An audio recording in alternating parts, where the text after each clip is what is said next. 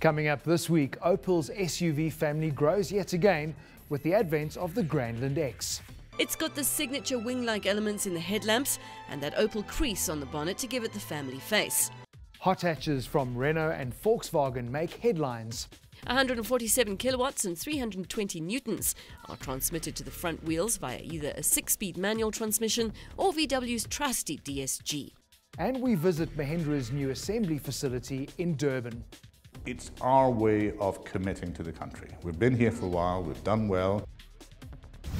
Hello and welcome to Ignition GT. So we're in the second week of our new half-hour format. We really hope that you do like the way we've changed things up. Remember, you can of course get in touch with us on any one of our social media platforms and let us know what you think. We really would like to hear from you in terms of what you like and what you don't like, and very importantly, where you think we can improve. Right, let's get back to the show. And first on the lineup, Lindsay samples the latest product from Opel stable. When Opel announced in late 2016 that they'd be badging all their SUVs and crossovers with an X from there on out, it was a clear indication that the company was no longer just about building fantastic hatches. Understandably, they wanted a bigger share of the growing appetite for crossovers and SUVs. And 2 years later, they're hoping this is lucky number 3. It's called the Grandland X, and it completes the trio with Mach-E X and Crossland X that Opel is hoping will make up around 50% of their volume.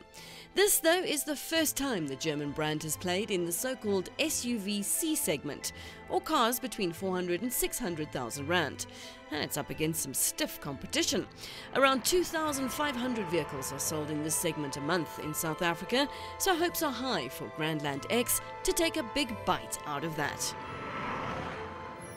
On the outside, it's already grabbed my attention.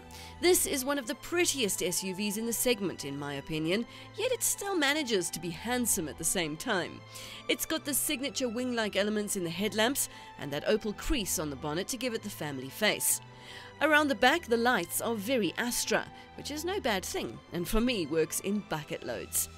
The only car possibly better looking in the segment is the Peugeot 3008, with which it incidentally shares a platform, thanks to the buyout of Opel by PSA in 2017.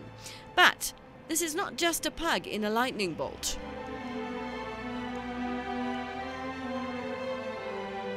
While it does share the 3008's 1.6-litre turbo engine, this car is wider, longer and weighs quite a lot less.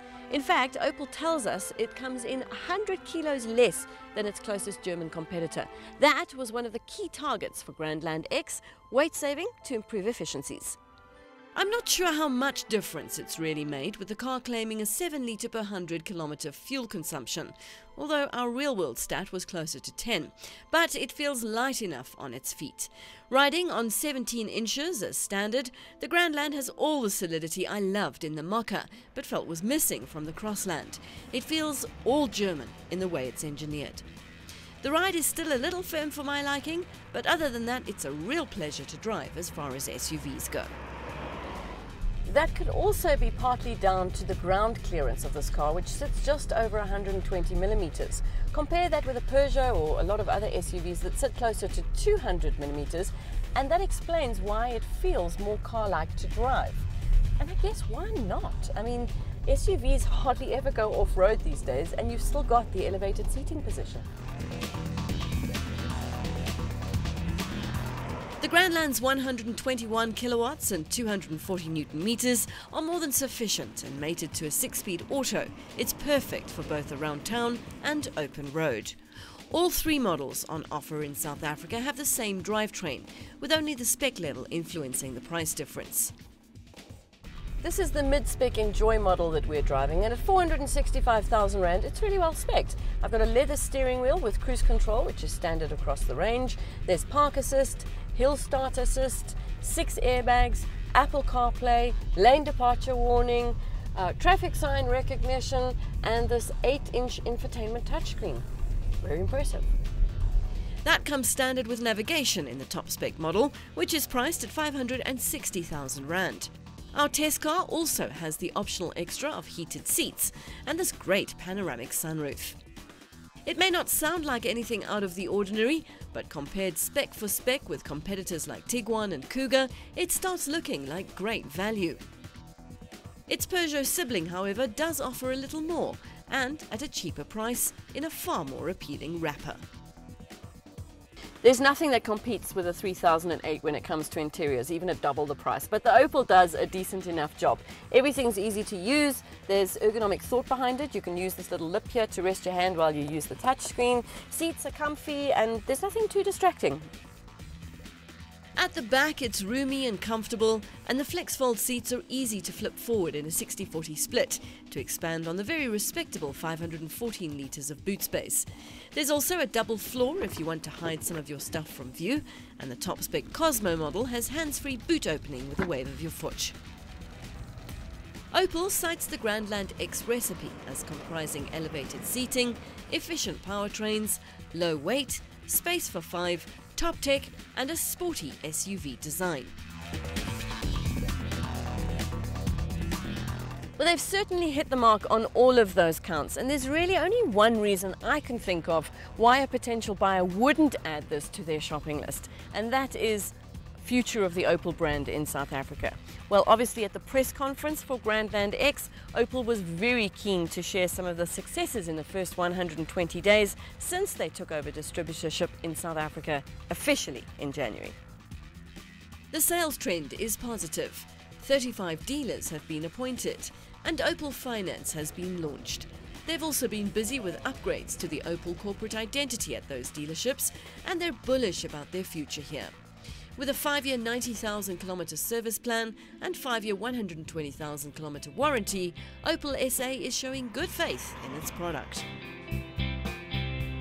The Opel Grandland X is a really attractive car to me, not just to look at, but also to sit in and to drive.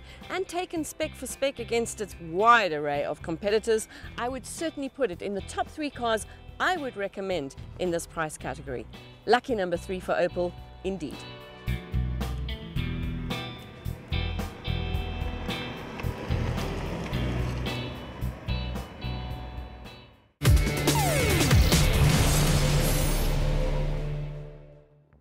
Stay tuned, because after the break we take a look at the week's automotive newsmakers.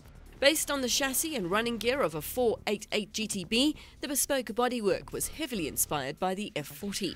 And later on in the show we get an inside look at Mahindra's new local assembly plant.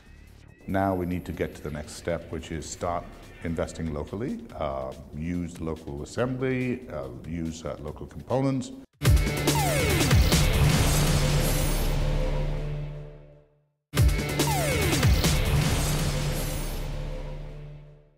You're watching Ignition GT. Hello and welcome back. So it has been a busy week for the local motoring industry. A number of really exciting models have debuted locally and abroad. But before we get to that, it's time for a celebration. Chinese SUV manufacturer Haval last month celebrated its first birthday in South Africa. The company recorded impressive sales figures during this period, and the dealers in attendance had good reason to be smiling. It was also announced that the local head office would relocate to a new premises in Lindsay Park in Sandton, which also houses the parts distribution centre. What really got the tongues wagging was the soon-to-be-launched H9. Size-wise, it competes with the Ford Everest and Toyota Fortuner, and like those formidable rivals, it also boasts 7 seats. Haval gave us a taste of the newcomer's off-road prowess, and if they can get the pricing right, they could be on to another winner. A little later on in the show, we chat to Haval South Africa MD Charles Zhao to find out more about the fledgling company's local success. Further afield, Volkswagen T6 production at the historic Hanover plant has reached the 500,000 mark. The very first transporter rolled off the production line in 1956, and since then just under 9 million units have been built there. Back on the home front, VW South Africa last week introduced the newest addition to its long line of iconic GTI models. Powered by a turbocharged 2-litre TSI engine, the newcomer has no shortage of horses. 147 kilowatts and 320 newtons are transmitted to the front wheels via either a 6-speed manual transmission or VW's trusty DSG. Not surprisingly, the new pocket rocket was launched at the racetrack, with consensus among local journalists being that it is every inch a GTI. The Ignition GT team will be putting the Polo through its paces in the near future, so keep tuning in for more details. Previously, we reported on the local debut of the limited edition Renault Clio RS 18, and subsequently we've had the chance to sample it for ourselves, around Swartkops Raceway no less. The changes may be mostly cosmetic, but there's nothing wrong with this Clio's technical credentials. 162 kilowatts and 280 newton meters mean 0 to 100 is yours in just 6.6 seconds. The RS 18 also comes standard with the lowered and stiffened trophy chassis and an Akrapovic exhaust system. Often regarded as possessing one of the best chassis in the segment, the F1-inspired version of the Clio is nimble and agile through the corners, thanks to the high levels of grip from its performance tyres and the E-diff.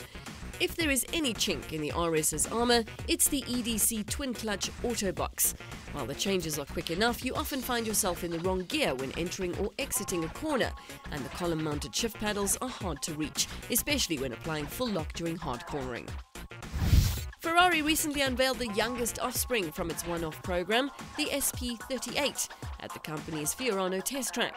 Based on the chassis and running gear of a 488 GTB, the bespoke bodywork was heavily inspired by the F40. The car was specifically designed for use on road and track, so after the official unveiling, the keys were handed to the proud new owner for a few hard laps. How lucky can one guy be? Well, almost as lucky as this Mercedes-Benz owner. 30 years ago, Christopher White was piloting his beloved W123 along Chapman's Peak Drive, the prologue to what would become one of the most famous accidents in South African motoring history. So I was in a very cool place playing music. You know what the tape was? Tracy Chapman, fast car. And then I took my eye off the road for literally seconds. Then I just saw these cassettes going through the roof because the sunroof was open.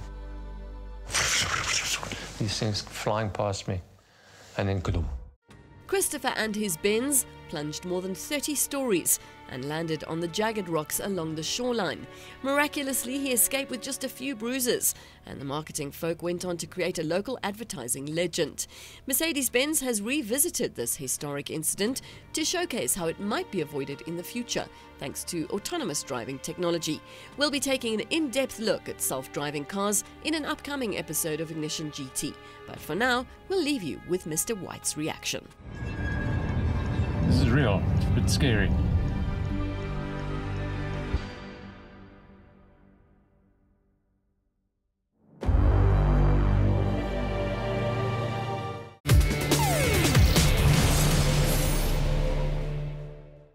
Yes, every week we bring you the latest automotive news from around the globe, so be sure to keep tuning into Ignition GT to keep abreast of events. After the break, we're off to Durban for a look inside Mahindra's new assembly plant. Don't go away.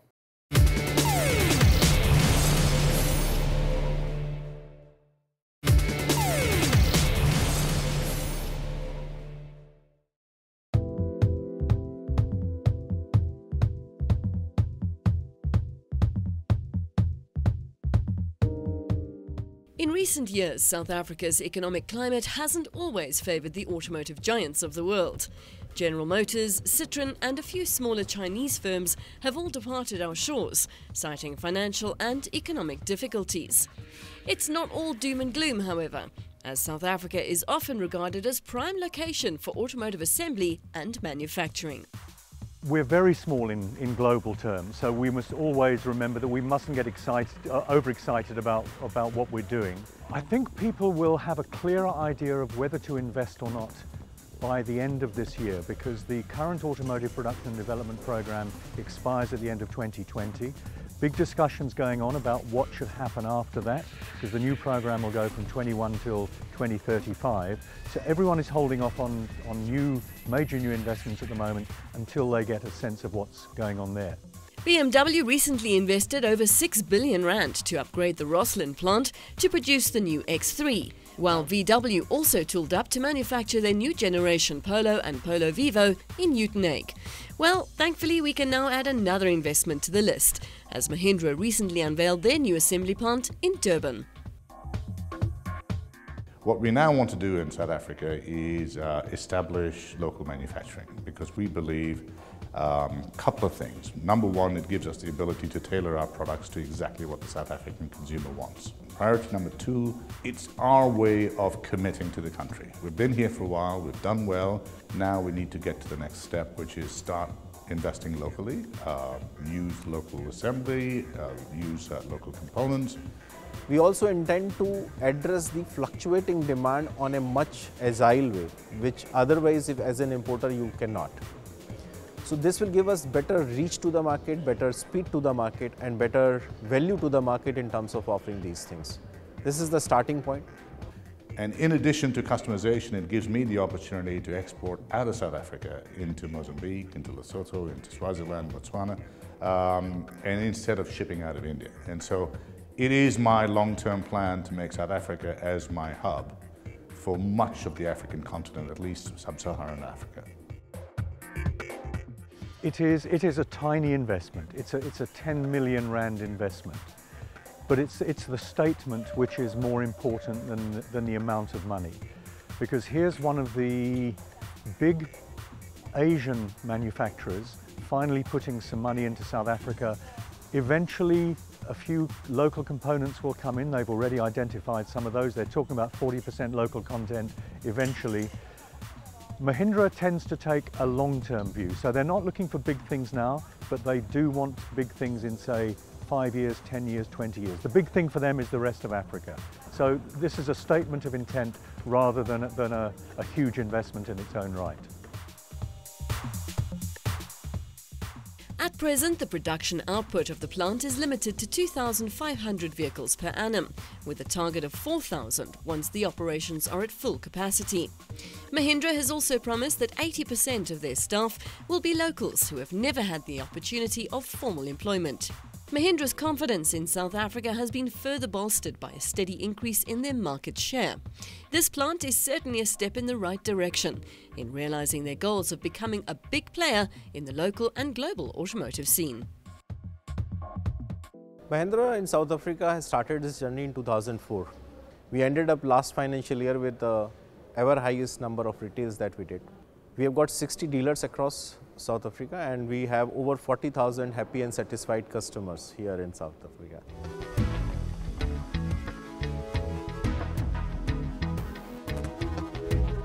Not to mention that Mahindra has achieved a compound annual growth rate of over 4.6% a year, placing them in the league of the 5 fastest growing automotive companies in South Africa during the same period. Besides the rugged pickup, which is already being built at the plant, Mahindra's expansion plan for South Africa isn't limited to just cars. We are, by volume, the largest tractor manufacturer in the world.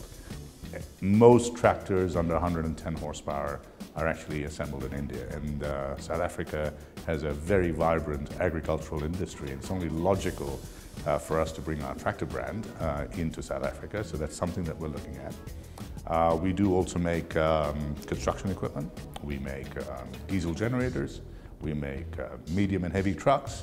So our portfolio is large. Our presence in South Africa is at the moment limited to automotive. We need to expand that presence.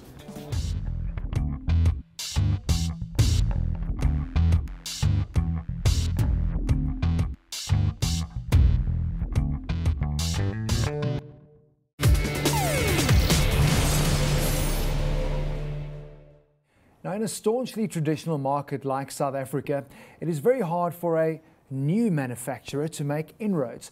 In fact, a number of them couldn't crack it and have closed up shop.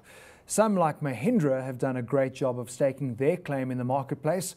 Likewise, the new kid on the block, Haval, has proven that it can be done too. With us in studio now is Charles Zhao from Haval to give us some insight into their successes. 1 year birthday for Haval, but GWM has been in South Africa for 11 years. Very, very difficult to get into a South African market that is quite Eurocentric. We like the European type of vehicles when it comes to passenger vehicles and SUVs. What you do from a bakkie perspective, your success is there. Are you as surprised at how well Haval has done in South Africa in a short time like a year? Actually, this is something we expected. Frankly speaking, you see, it's only 1 year time since Haval launched in South Africa. but our current retail sales is average monthly is around 550 units. But I believe with the quality of our product, the support from the factory, and also our excellent dealer network, I believe that is something we deserve it. Yeah. Look, I mean, that for me is what I always find amazing with South Africans, because you look at people like Toyota, luxury brand, Lexus, Nissan with Infinity, and South Africans struggle to see the upmarket luxury part. But it's almost like people don't associate Haval with GWM, which potentially is a problem, because then you're convincing people this is an all-new brand, but you've managed to cross that line perfectly. Actually, it takes us some time. Yeah. Because GWM before it was done all imported by a distributor, but now all the Haval and GWM products are done all by ourselves. Yeah. We are the wholly owned subsidiary company of GWM China. So currently we have all the support from China, and also to run a brand, we know how important it is to support our dealers and support our customers. So you see, after we launched Haval brand in South Africa, we really have done a lot. But most of the thing, you know, from the dealer, especially from the dealer side, we listen to the dealers, and we also trying to make our service, our product, to a higher standard. And I believe in this way, it helps us to grow ourselves faster. Yeah. But Charles, challenges still for the brand in this market. What is the hardest thing for you to sell your product here? First thing, I think is the exchange rate is something that's giving us pressure. Especially at the moment, you see the rand rate has become weak again. And this is definitely increasing our importing costs, and which might result in price increase. And the other thing, I'm not saying challenge, but a concern. You see, for the emerging brands like Haval in South Africa, many people may still take us as another Chinese brand. And I believe currently people should have different mentality, opinion towards Chinese brand. Chinese brand is not just only, we're not just to have the advantage in price, but also you see the building quality, all the safety features, all the engine power, all the finishing of the product. Once the people come into the, sit inside of the car and test drive the vehicle, they will see the difference. Chinese brand is not like 10 years ago. Yeah. So maybe still some people have this kind of mentality. Charles, for you guys at Haval, a lot of exciting product. H9, I know, recently launched, so there is, and that's what it comes down to. Good product on a showroom that is accessible to the consumer. Thanks for joining us on the show. Thank you. Thank you very much. And with that, we've come to the end of another show. Do join us again next week for more from the world of motoring, including our driving impressions of the all-new Suzuki Swift. Toyota introduces a Dakar edition of the evergreen Hilux, while Nissan's eagerly awaited Micra also takes a bow. But until next time, guys, please buckle up and drive safely out there.